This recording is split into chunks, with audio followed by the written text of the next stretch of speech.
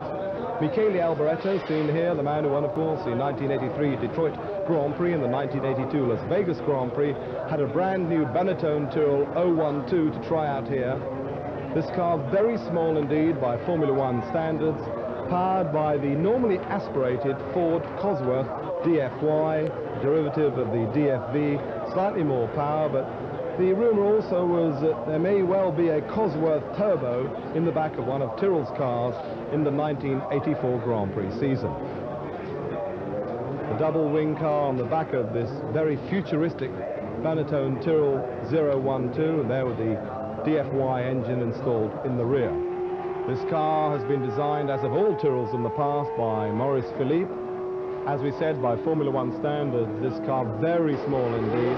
But in the end, Michele decided to run the Benetton Tyrrell 011 in the race, the same car that he won the recent Detroit Grand Prix.